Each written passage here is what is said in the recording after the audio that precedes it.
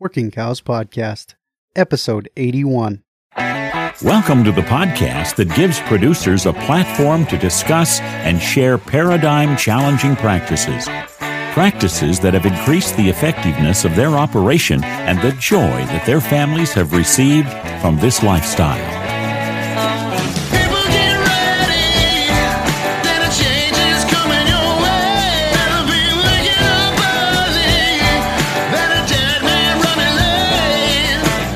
Well, last week on the main episode that I released, I closed with a plea for someone to start a sheep podcast because there is obvious demand for it and obvious forward-thinking people in the sheep industry. And Dave Ollila is a multiple-time guest of the Working Cows podcast, and I think you recognize his value, and I'm glad to have him back on. We're going to talk about the history of sheep in the western United States specifically today, and kind of how they came to be here and some of the challenges that they face. So, Dave, thank you for joining me today on the Working Cows podcast.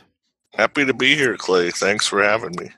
So, I know that you have a presentation coming up in the near future on the history of the sheep industry. Could you just share with us a little bit about some of the things, the ideas you're going to be presenting there? Well, sure. South Dakota has a long history in the sheep industry, and I'll be presenting at the Journey Museum 1st of March about sheep industry in South Dakota and just some, facts, current facts. South Dakota ranks about 5th in all sheep and lamb and wool production in the United States.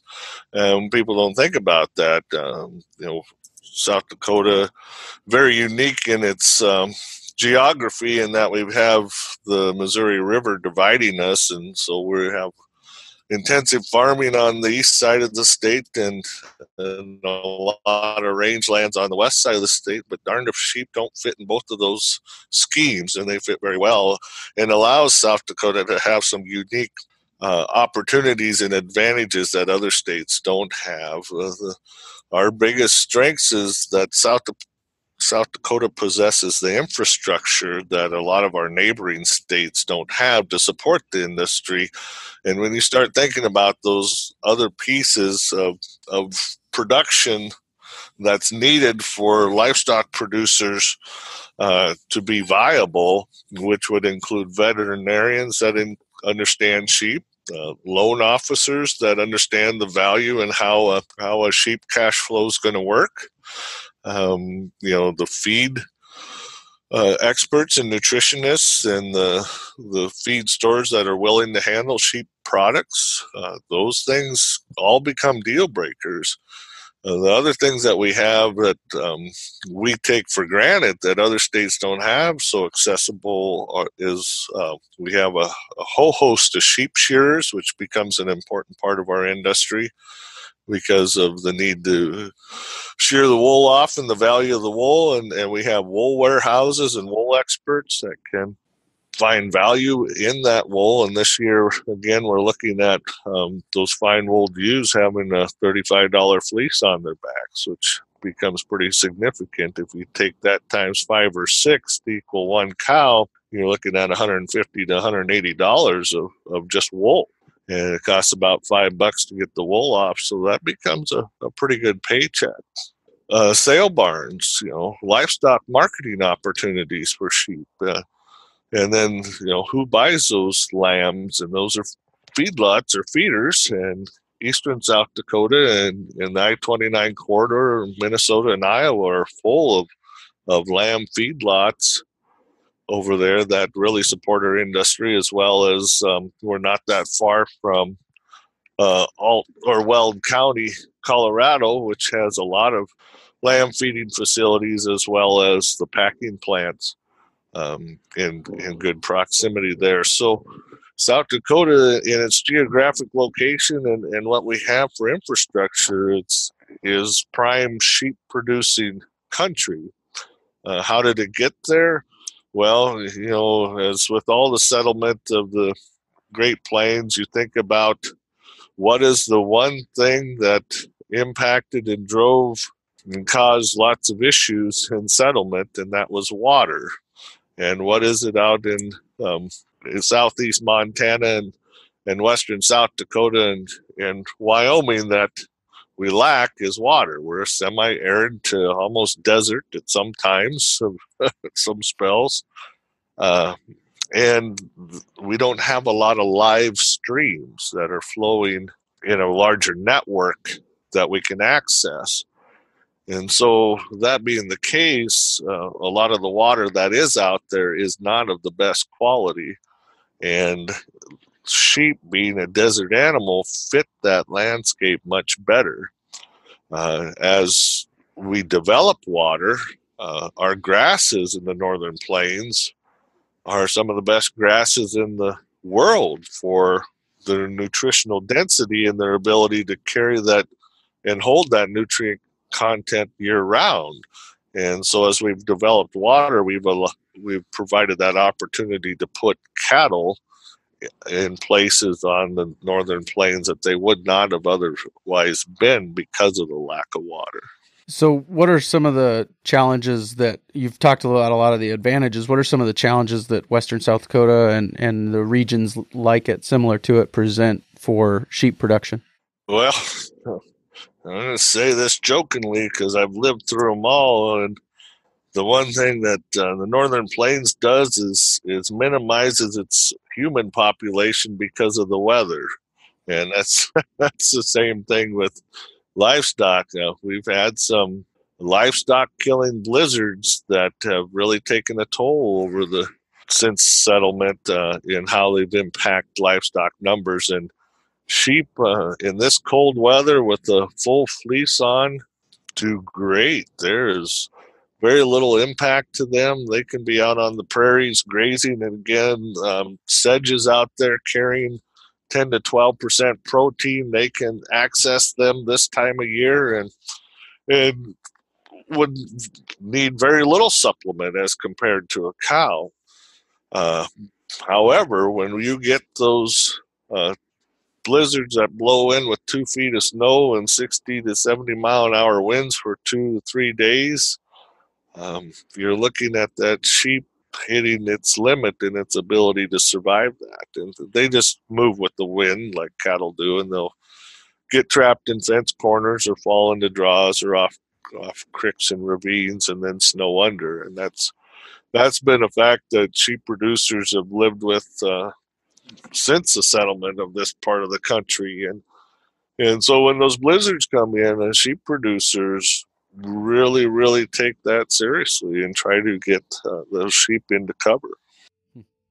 So how did sheep end up in Western South Dakota? How did they get here? Well, a couple different directions.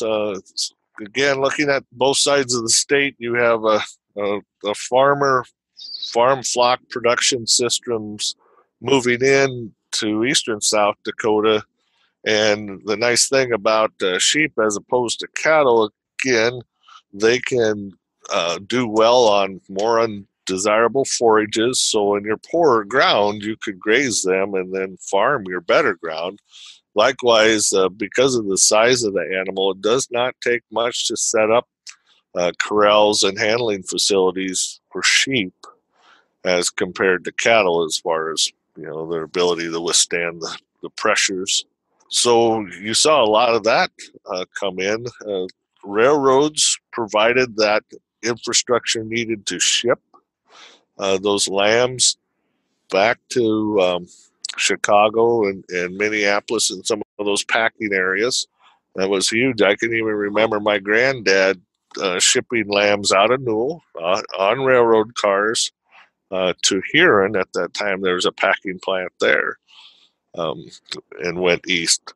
So some of that infrastructure was there. And western South Dakota, sheep actually came from the west. And if you ever read some of your history books, they tended to make a big circle, and it was based on gold rushes.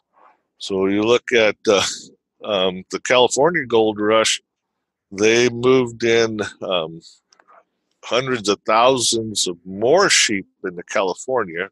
Obviously, the vaqueros had cattle and sheep there before European or American settlers moved over that way. But as you increase those populations, And again, thinking about a lot of California being desert, they trailed sheep out of Texas and New Mexico to supply food for the miners and all the inhabitants.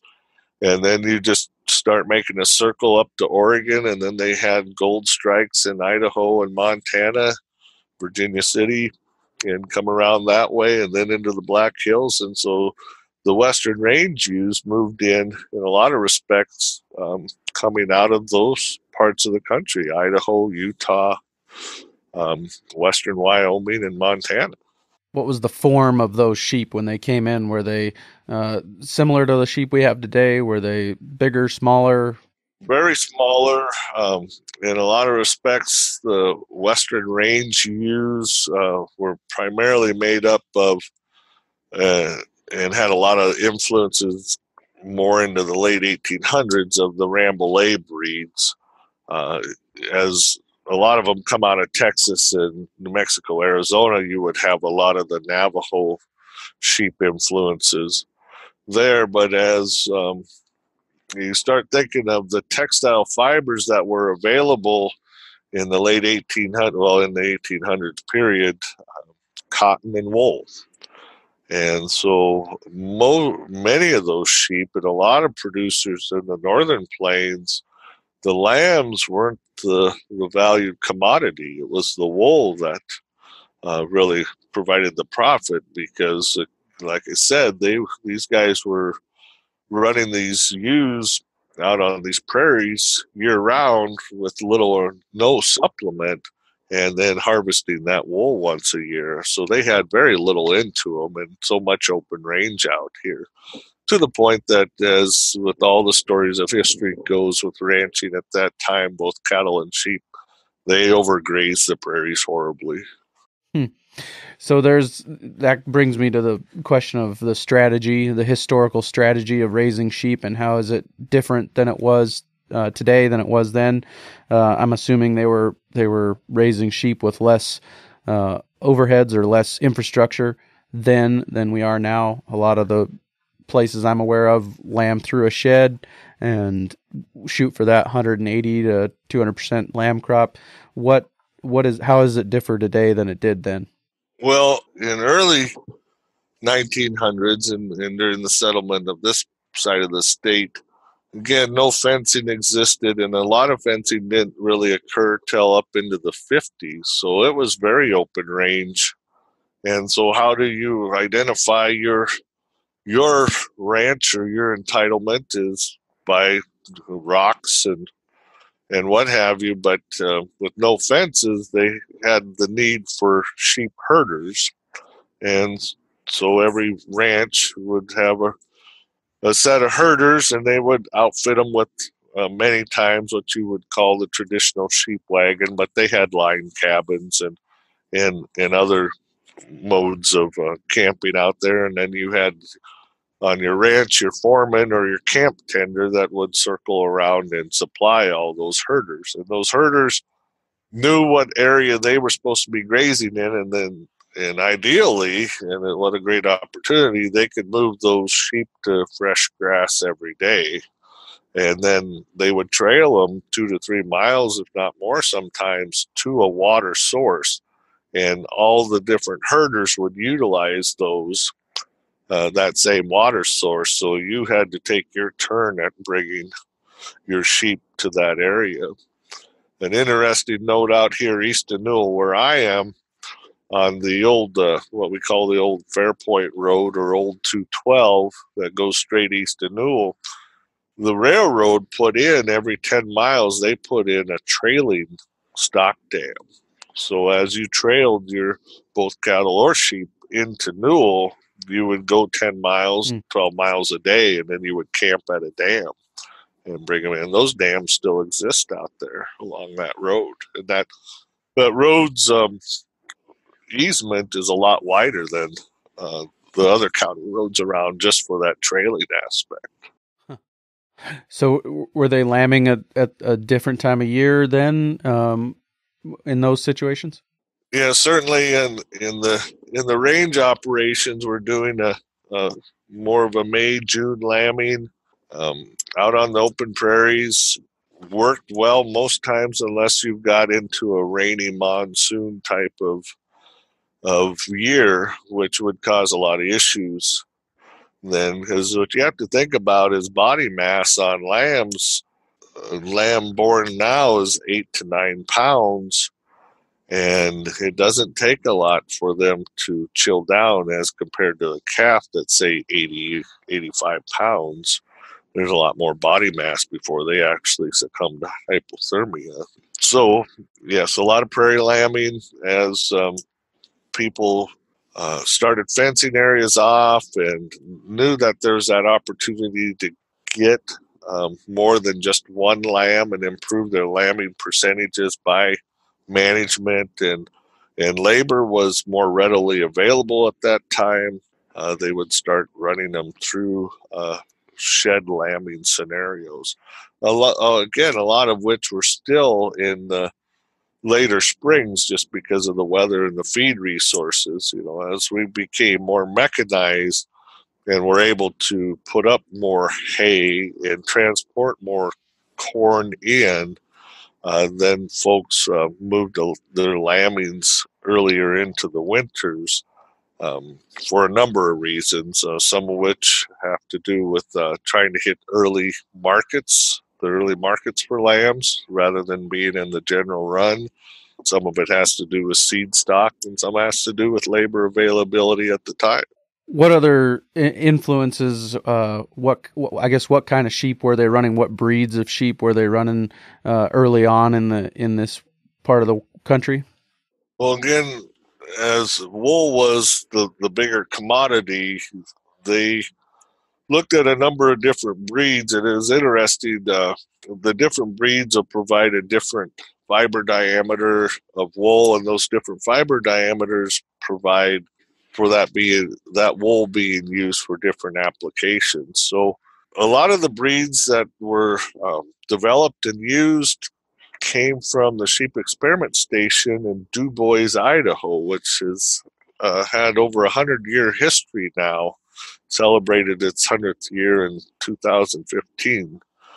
Anyway, they utilized a number of different breeds, but many times the Rambouillet was the base breed in which they developed them from.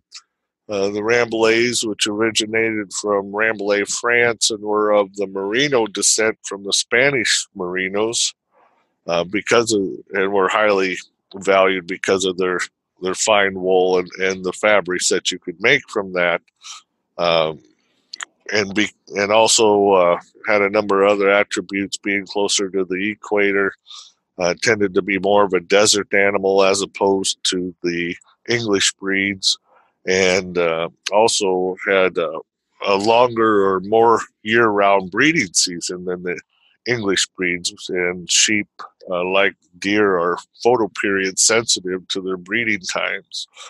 Anyway, Rambouillets were always popular, but tended to be small, too small a sheep. So they integrated some of the English breeds like the Lincolns into those and crossed them up and created what we know as the Columbia breed. And then utilizing some of the Columbia establishment and some more Rambouillet influence, developed the Targhee breed. And the Sheep Experiment Station is in the Targhee Mountains of Idaho, and hence the name Targhees. So right now we look at the two big Western Ewe breeds are the Targhee and the Rambouillets, because of the value of the fine fleeces. The coarse wools that the Columbias had and the Cordales, which were a New Zealand or originated breed, those coarse wool fibers, that industry has been taken up by synthetic fibers so much that there just isn't the value in those wools as there is in the finer wools. The finer wools, those fibers, and those fibers are made into fabrics that we look at for finer, higher-ended clothing like Italian suits. We're very proud of the fact that a lot of our military dress uniforms are made from wool. and that's American wool that they have to source, and those come from the northern plains up here. And now we're seeing a resurgence of those wools being utilized into what we call next to skin or base layer garments that a lot of outdoors people utilize because of some of the processing technologies and the improvements of the uniformity of the fiber. We don't have that itch factor that wool was negatively associated with. If you wore a wool garment, it was really scratchy or itchy. The finer fibers have what we call a higher comfort factor, meaning that they have fewer fibers that are greater than 30 micron, and 30 micron is kind of the number where you start having that prickle factor or itch factor that we start feeling on the human skin. So we see a lot of people utilizing socks and long underwear and long sleeved and short sleeved shirts as base layer clothing because of the properties of wool's ability to wick away moisture, keep the skin cool, and also provides that thermal layer to keep people warm the other way. And then wool also has a natural antimicrobial property to it that keeps the odors from becoming too repulsive. So when did the lamb meat market take off, and when did that open up and start to be something that people were also paying a lot of more attention to? Well, it's always been there. It's just so much of our society is ethnically driven, and so you look at again who are the major settlers. Were of European descent, more used to cattle as dual purpose rather than sheep. So you would see some of that. Although, as you know, England has a lot of breeds of sheep, and even Spain right now has 23 million sheep for their numbers, and that's as compared to 5 million in the United States is quite a contrast. However, there's always been a market for lamb. It's just that because of the size of the animal and cost to slaughter and process are very similar to beef, you're just getting that much more off of a beef animal in muscle material. So, and from a packer's point of view, it's a lot easier to produce that meat product using cattle.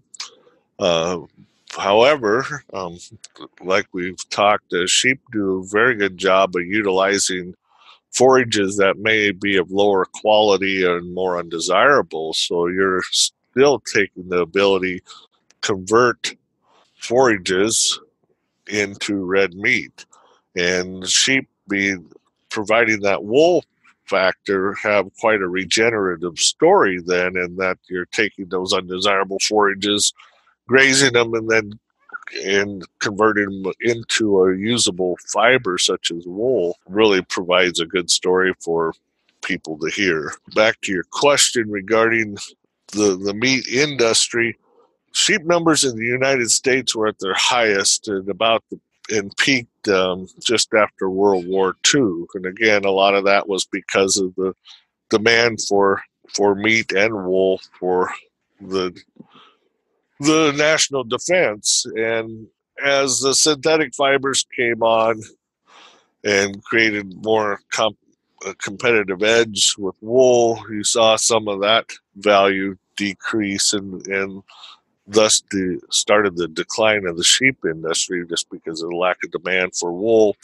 The demand for lamb meat has always stayed about the same, although we're seeing in recent years, as we have more cultural diversity and ethnicity in our country, we're seeing a lot of those folks who have originated from areas of the world that consume lamb and goat have a greater demand and want for those meats. An interesting fact is that 70% of the world's population eats lamb and goat.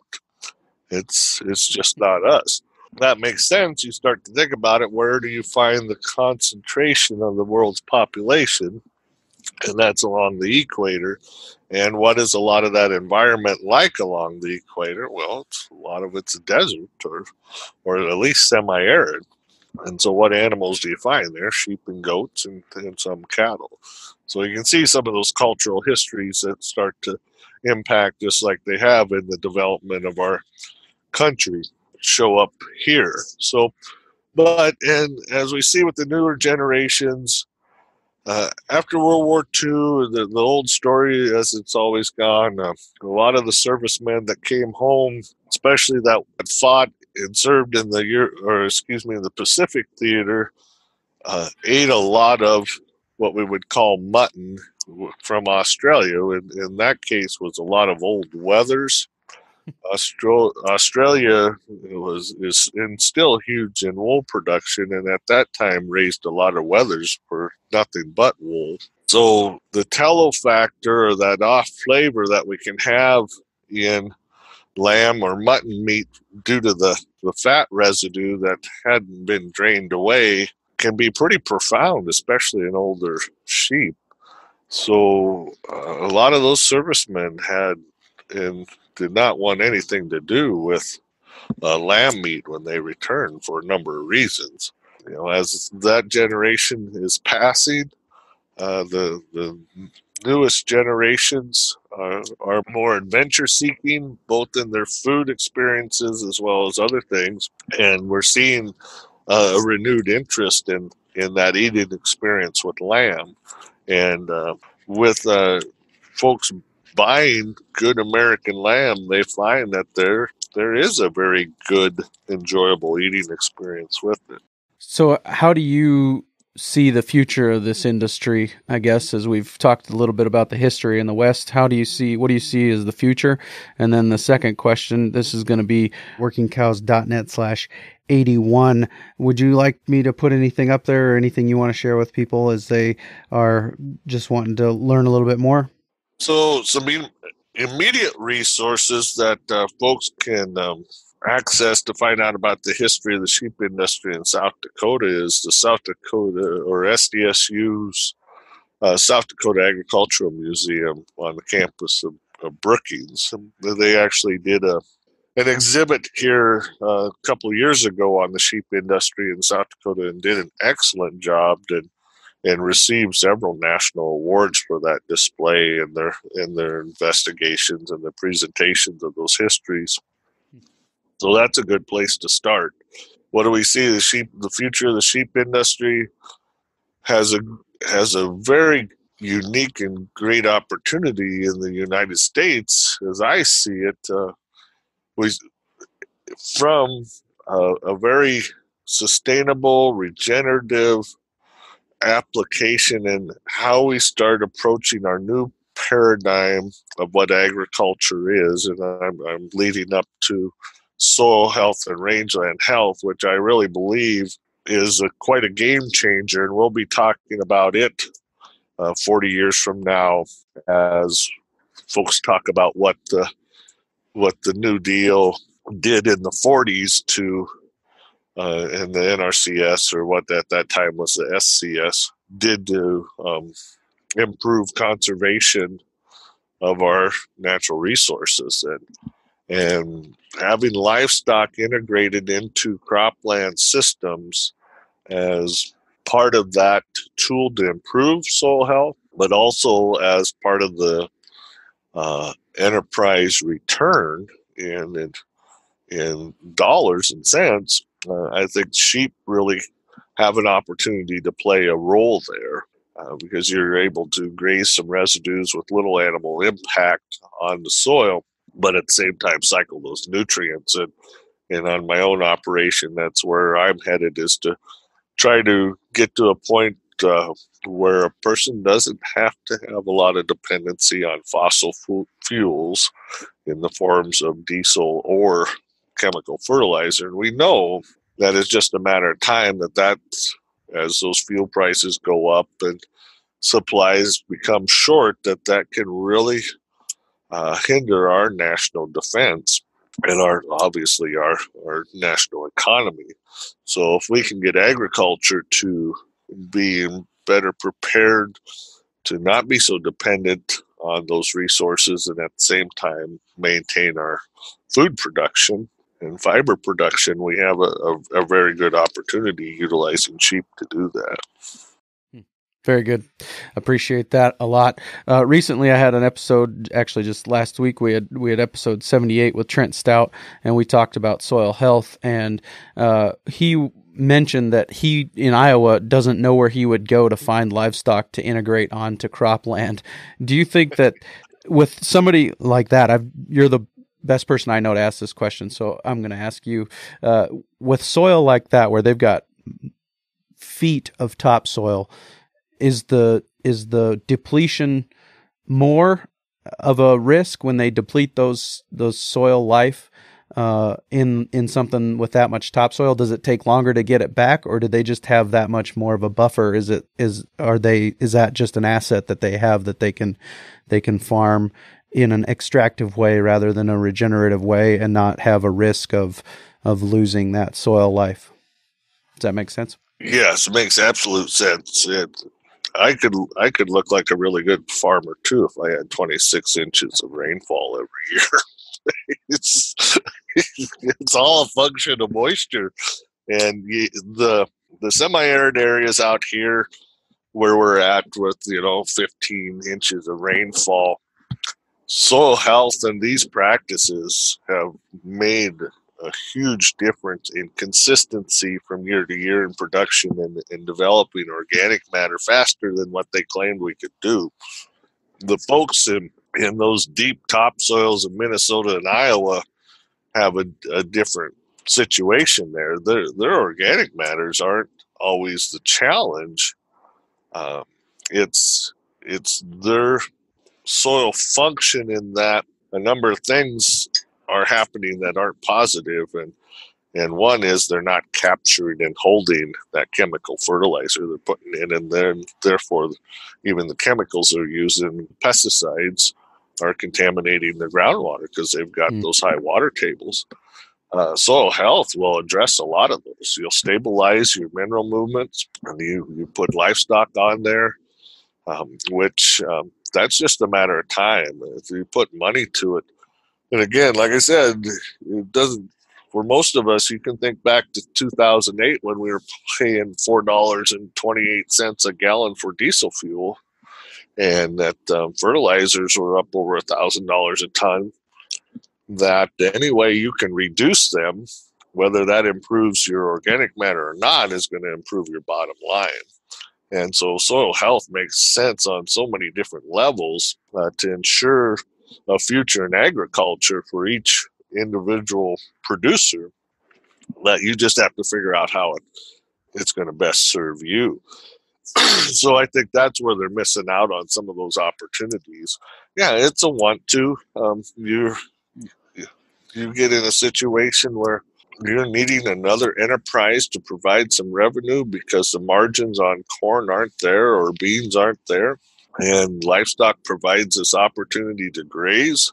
And what a neat thing, I think, of grazing on cropland where I'm not concentrating manure in a feedlot, and I don't have to haul that manure out, and I don't have to haul that hay in, and the ammonia is going right into the soil, and the nitrogen that's coming out in the fecal material is sitting on top with the residue and mixing in. I can't see any better way to do that. That's the way these prairies naturally functioned, in Iowa included in that over all those years. It's just that they had the rainfall to grow the tall grasses that created the huge biomasses in the soil functioning that created the topsoils there in the organic matters that we could, just can't fathom. But it is impressive in the 20 years that I've done some of this, that within the last 5 to 10, where I've really concentrated on the soil health, I've moved more in those 5 years than I did in the first 15 years. Well, Dave, thanks for your time today. I appreciate the opportunity to sit down and get a little bit of this history on the sheep industry. You bet. Thank you for having me, Clay. I've got a really interesting next couple of weeks planned for you guys. Where we're going over the next week is I think I'm going to have a couple of more bonus episodes for you with Nelson Nash. Interestingly enough, he just passed away this last week, but I was able to sit down with him and record an episode with him on kind of the history of the money and banking and credit system in America. And then there's a pretty tightly tied into that companion episode with El Carlos Lara about the infinite banking concept, which we've touched on with Mary Jo Ehrman a couple of times with Farming Without the Bank, but we're going to take a real deep dive into that.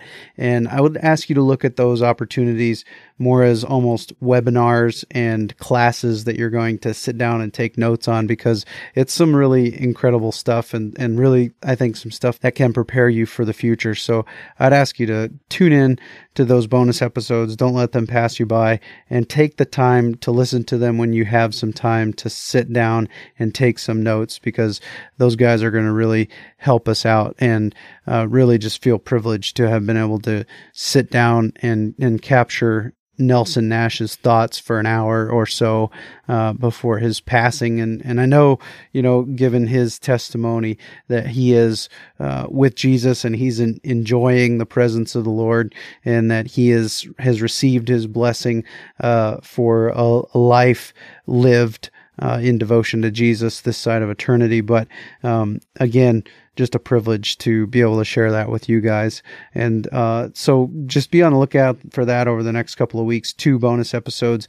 And then this main episode that's going to come out next week is an episode with one of the founders of Beef Chain, which is a blockchain traceability tool, not a government mandated traceability tool, but a free market traceability tool for the beef industry that I think has some really, really huge potential for power, and really good stuff there. So I would really encourage you to tune in for that episode, and also to tune in for a webinar that we will be announcing in the near future in tandem with that episode. We're gonna schedule a webinar for people to sit down and join and to be walked through Beef Chain and how they could implement it on their operation. So I want to do the episode first, and then hopefully we'll drive some interest for that webinar coming up in the near future. So busy couple of weeks here on the Working Cows podcast, and really look forward to serving you with some content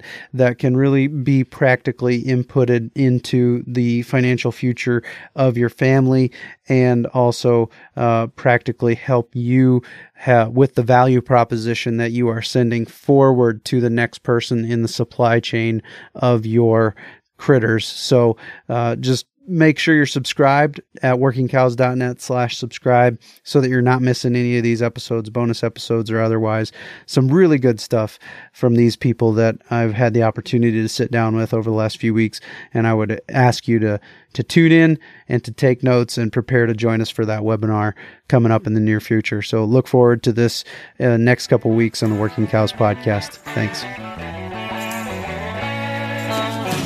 We invite you to visit workingcows.net to subscribe to the show via iTunes or Stitcher. You'll also find detailed show notes pages, resources from our guests, and the industry leaders who have influenced them. For more ideas on putting your cows to work for you in a more profitable way, tune in next week.